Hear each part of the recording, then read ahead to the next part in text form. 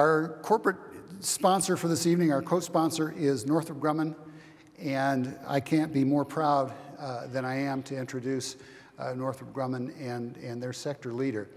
Not only have they been a tremendous, tremendous supporter of us throughout the years, and by the way, one of 3 companies that's been with us for 31 years. Thank you very much, Jeff, and your team.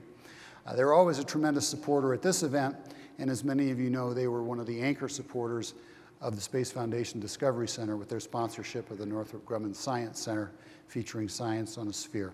Tremendous, tremendous corporate supporter, and just a great, fun bunch of people to work with as well. And found out just last night or the night before that our corporate host tonight is also a scuba diver. And to give you an idea of his commitment, he has just gotten here after traveling all the way back from the Great Barrier Reef for a little R&R, well-deserved. Please welcome the Sector Vice President and General Manager for Space for Northrop Grumman, Jeff Grant.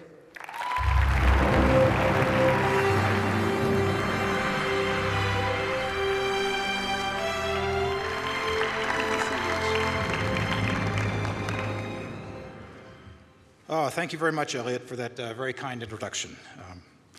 It's a real pleasure to be back here at the Broadmoor in the Space Symposium. Colorado Springs has this very unique gravitational pull for our industry. It's the home of many great people and facilities that are just essential to the space business. And the fact that it's one of the most beautiful places on the Earth just adds to the appeal and makes this week very, very special for all of us.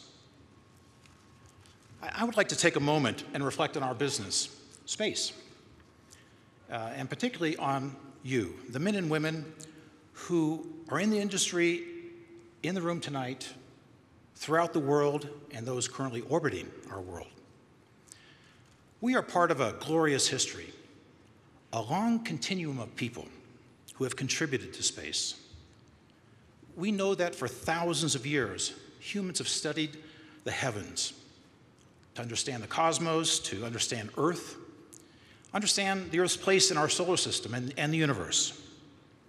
Indeed, the power of patient observation, combined with an ever-growing understanding of the fundamentals of physics, and our ability to build and operate continually improved science instruments, have actually allowed us to reveal and better understand much of our universe.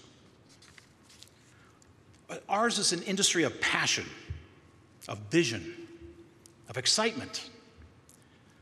For although we've been staring into the skies for all these thousands of years, only recently have these mysteries, some of them anyhow, been revealed to us. The recent contributions to science and the fundamentals of physics brought to us by satellites like Hubble, Cassini, Kepler, Chandra have been stunning. They not only have revolutionized our understanding of the cosmos, but they've informed the future, the next generation of satellites, the James Webb Space Telescope, WFIRST, AT-LAST, and many more to come. See, I'm as excited today about the space business as I have ever been. And I grew up in some very exciting times.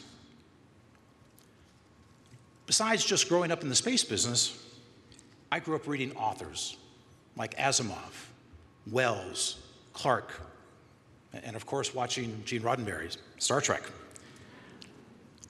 These were artists who inspired all of us, the people who have created our past and are going to create our future. It takes more than inspiration, though, and imagination to go to space, to operate in space, to discover things in space and from space. It takes people, people like you, engineers and scientists, and people of every background who bring all their skills to make space exploration and operations possible. It is great people like you, in fact, who are driving the continued revolution in our business. Sometimes it's difficult to recognize a revolution. It sometimes requires perspective and time. Today, the revolution in space continues strong. We are not a mature industry. We are not resting on our laurels. Just consider the following. We are witnesses to events such as the commercial, think about it, the commercial resupply of the International Space Station. we are seeing hundreds of people signing up for a ride on Virgin Galactic Spaceship Two. We have seen the commercialization of high-resolution imagery from space. And in addition to the transformation of the business of space, we continue to see stunning discoveries from space. Consider, last month, a flurry of exciting announcements that using Cassini, astronomers had detected evidence of a subsurface sea on one of Saturn's moons, and also found evidence in one of the rings there might be a new moon forming. Just a few days after that, we heard scientists using the Kepler telescope announced the first Earth-sized planet orbiting a star in the habitable zone, where the possibility of liquid water on its surface actually exists. In addition to new discoveries, we see old assumptions questioned based on observations from our satellites. I took the opportunity recently to read a book by John Moffat. It's called Reinventing Gravity. A physicist goes beyond Einstein, where Moffat questions the fact of dark matter and puts forth the argument that the speed of light and the gravitational constant perhaps haven't always been a constant. But then he goes on to say that space systems, observatories, the future, data will be gathered that will reveal this to either be true or false, that the systems we build, in fact, will be key to that kind of understanding. National security space, too, is primed for great change while continuing to support U.S. forces and our allies. Performing on our programs of record is of paramount concern, but the future, with disaggregation, distributed constellations, enhanced resilience, are all possibilities. I'm convinced the future for national security space is in a bit of state of flux, but the debate that is going on will clearly yield dividends for us. So, the revolution, in fact, continues, and it continues because of the talent in this room and throughout the world.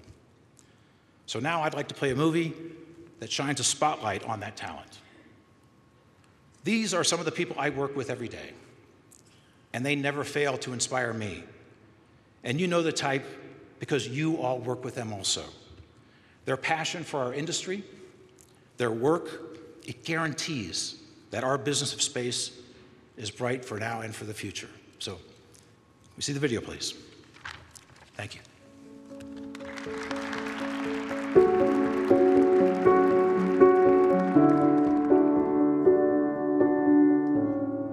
Advancing scientific discovery doesn't just come down to the data.